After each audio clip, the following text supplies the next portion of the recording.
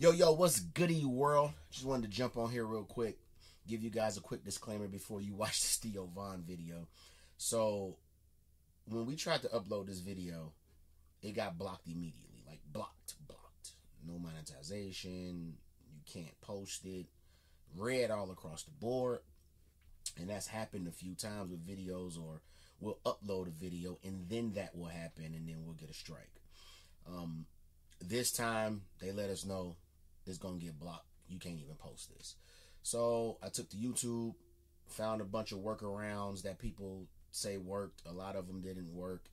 Anyways, in the midst of this, all these uploads I was doing of this one video, one of the videos went green. So when I went to play the video, I saw it was resized and it lost some resolution, but it's the only version of the reaction that went up clean. So I'm still going to post it. But I just wanted to give you guys this disclaimer because the video is not going to be the same quality as our other videos on the channel. If you guys can live with it, let me know, because there's a few videos that when we try to upload it, they're read automatically, and if this method works on those videos, we will upload them, especially like the Joey Diaz Sister Hyacinth. I think I pronounced that right. They actually let us upload it, then they blocked it, so I'm going to try to re-upload that video using this method, if you guys can deal with what you guys are about to watch. So let us know. With that being said, hope you guys enjoy. Talisa stupid. I said, babe, you ready? She said, yeah, Joe Dirt. It reminds me of Joe Dirt. That's who Theo reminds T of. With the mullet, right? And the but Joe Dirt accent. Oh my. What? Could you imagine if Theo Von played Joe Dirt? It was made for him to play that. Oh my God, we need new Joe Dirt movies, and Theo Von has to be Joe Dirt. Somebody who knows Theo's watching, get that man on the line. We need Joe Dirt reincarnated. What about the other guy? This could be his son. Oh, yeah. What was the other guy's name that played Joe Dirt? This could be his bastard son, huh? My boy, I don't remember. Oh, babe, you done put me on the spot. I done forgot my boy name. I always do movies with We'll look it up later. Oh, I hate when that happens, man.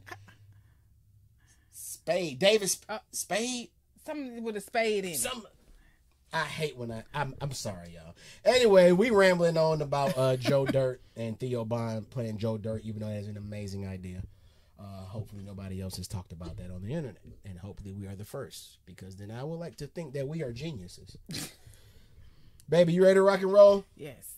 Theo Von, me and Darryl Strawberry, the Darryl Strawberry story that y'all been telling us to do. I pray that these people do not block this video, because this is what they blocked for Sister Hyacinth, I believe, with my boy. Oh. And we got a strike. So let's rock. Let's go. So I am 11 months sober, right? I'm a sober guy. Thank you. Appreciate it. I didn't want to be, but this is what happened. I was in New York City, right? New York City, New York. Facts. Confusing to me. Never understood that. I thought Manhattan was just Manhattan, like you would say Manhattan, New York, but there's a New York, yeah, that I still can't figure out that city. Maybe I'm an idiot. I don't know. I might be an idiot. They call it the same thing right back in front of each other just to really piss you off before you get there. You see what it's like we heard you in the beginning, you know? But I was in New York City, east of Hoboken. And I hadn't planned on doing any cocaine. Okay? I planned on doing this much cocaine. That's a zero amount, you know?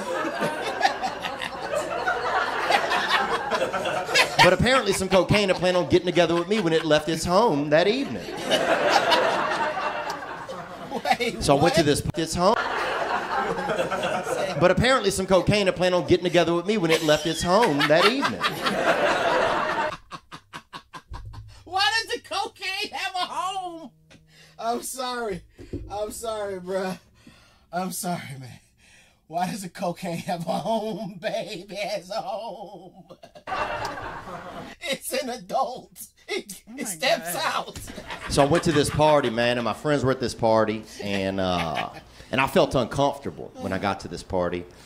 Probably because, like, when I really think back on my life, like, I've always just felt uncomfortable, you know? Like, I don't know what it is. Like, my whole life has just been this constant struggle with every moment. Like, I'm just wrestling with every second just to feel okay. Like, I don't even want to feel good.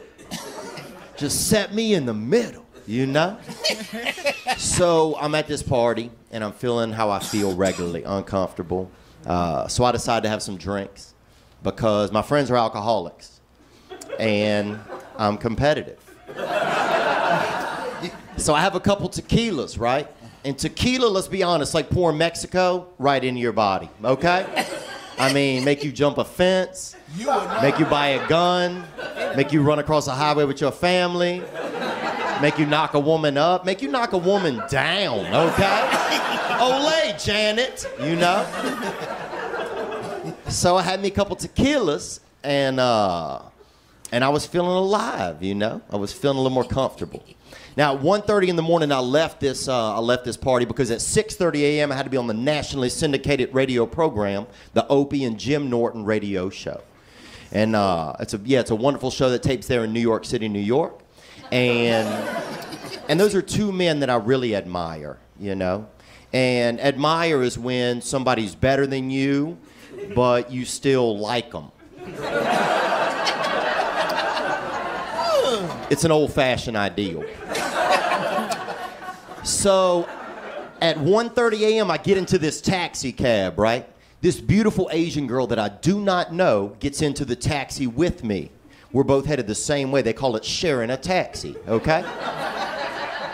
And this girl lays the back of her head right into my lap. And I'm thinking, fuck yeah, you know? New York's got these beautiful free Asian girls with every taxi ride. This is a marvelous accoutrement to the city, you know? Uber, no thank you. Taxi, you have won me back. So this girl's just laying in my lap, and she just starts reminiscing about her evening, you know?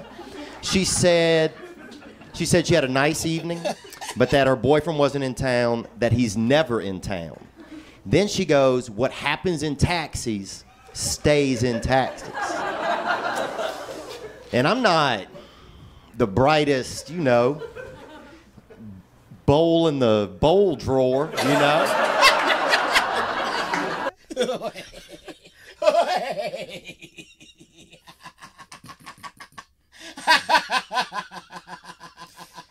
Bowl in the bowl. Bowl drawer. Who the fuck putting bowls in a drawer? Baby. Oh my God. Yo, Theo, man, he's not human, bruh.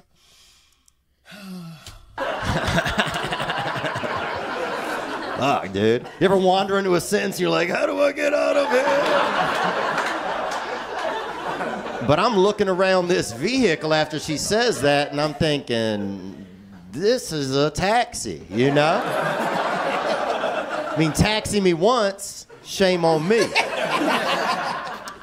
So I'm feeling kind of cavalier after her statements, right? I go down to make a kiss, you know? This young lady's laying in my lap. I go down to make a kiss. Now, trying to kiss somebody that's laying in your lap, that's a beautiful idea. Until you get right here, okay? And then you're just milling around like a lip rapist, bruh. I don't think James Bond could kiss a woman laying in his lap, okay?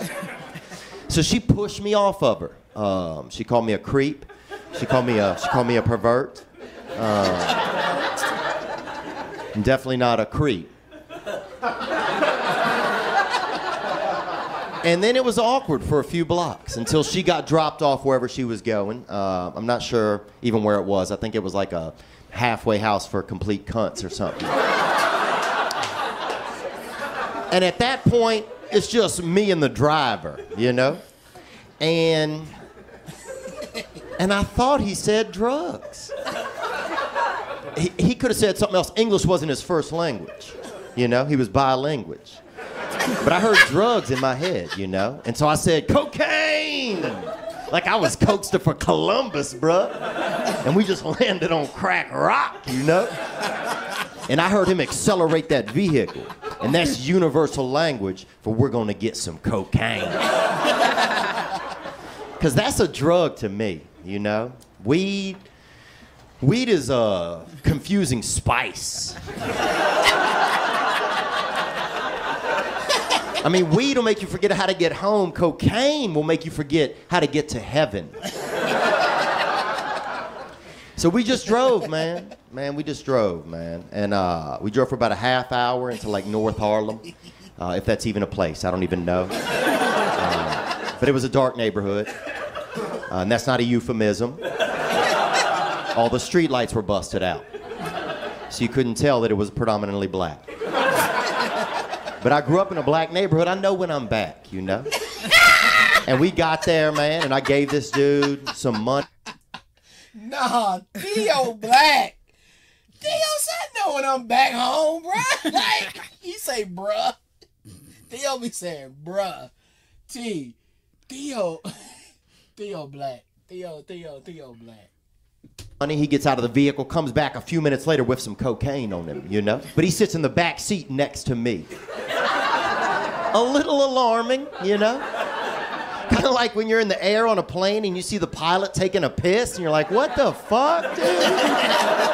Is this Spirit? But this beautiful gentleman scooped up a little bit of cocaine on a car key, put it under my nose, killed that baby, bruh. Then I scooped him one, and he killed his, man. And then, and just a couple of dueling cocainists. And we got high, man. We got high for about 40 minutes. Dude, I remember being so high at one point, I was like, dude, where the fuck is the driver, bro?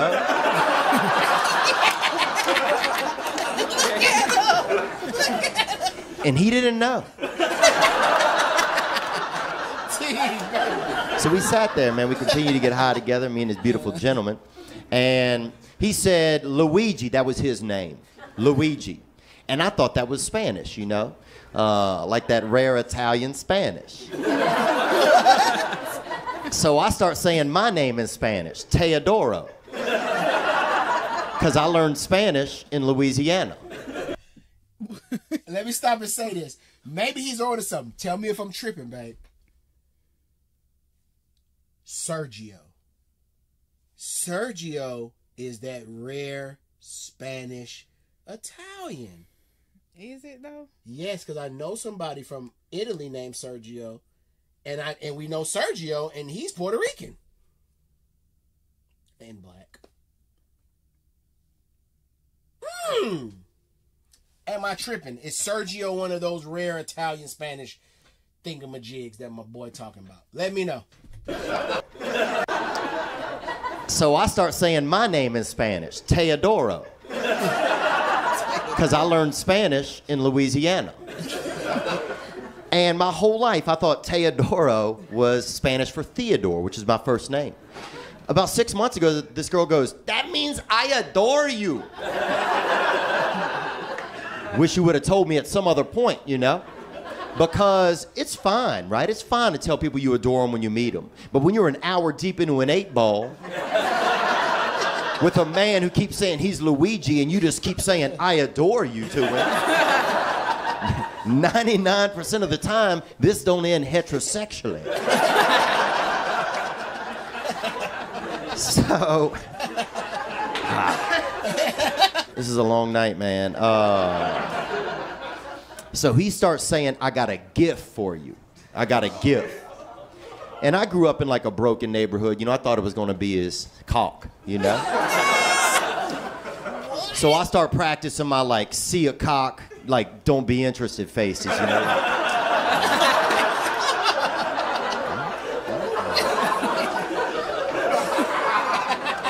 So I'm running through the Rolodex of no cock for me faces. And then he keeps saying, I got a gift, I got a gift for you. Then I'm thinking it's like a thing on his phone, you know, like a GIF, you know? Like a disappointed walrus, you know? Like,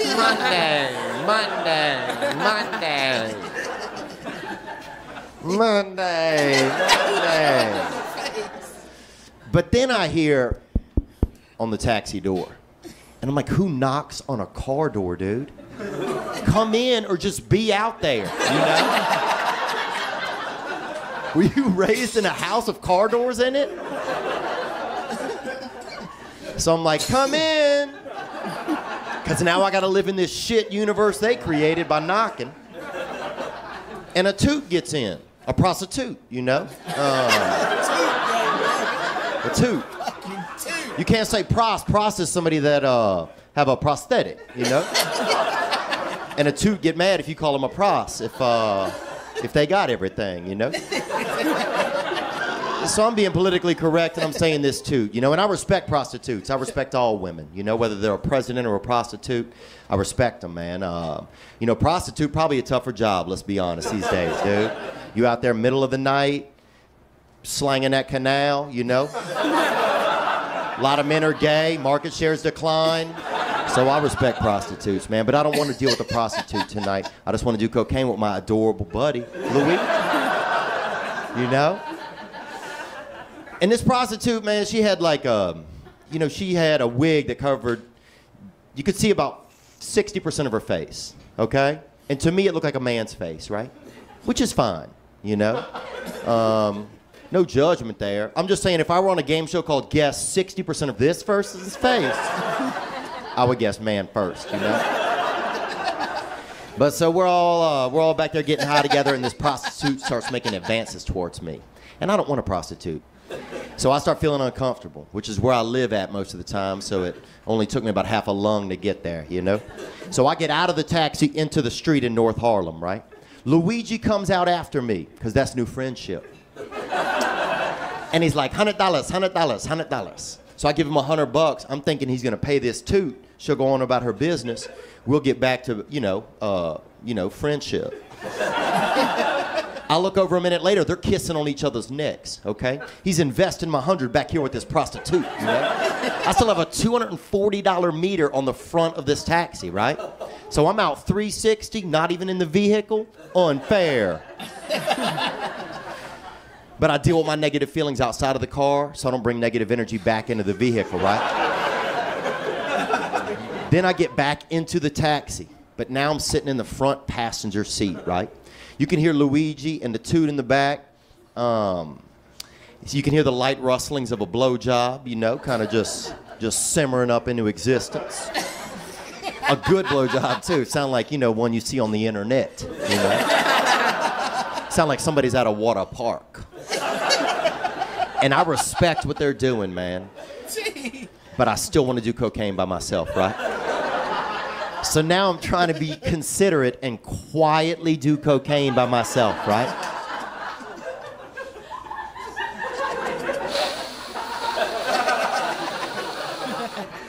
Just the softest little cokehead you ever met, dude. Just like a newborn rabbit just hopping upon a gram, you know? At one point, I was leaning my head back and just quietly dumping cocaine into the bottom of my nose. It was awesome, bro.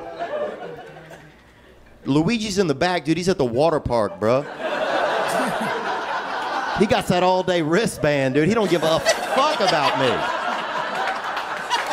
me. He goes, you drive, you drive. And this is when I knew I had a problem, man. Not specifically with drugs and alcohol, but with the way that I behave when I'm on drugs and alcohol. When I moved over into the driver's seat of this taxi, right, put on my seatbelt, I remember asking them to put their seatbelt on, but they don't even make a seatbelt for all that activity, you know? We need seatbelt reform. I've been saying this. Bruh, wait.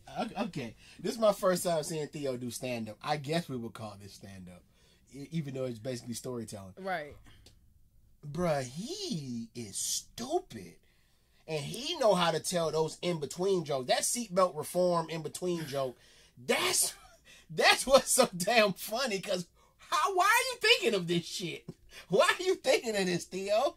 And I started this vehicle, and I drove us off into North Harlem, man, at 4:15 in the morning, just driving.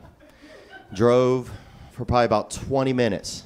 Didn't know where I was, you know. My brain's like, damn, dude, you're lost. It's 4:30 in the morning, man. You're high on cocaine. But at least you're working.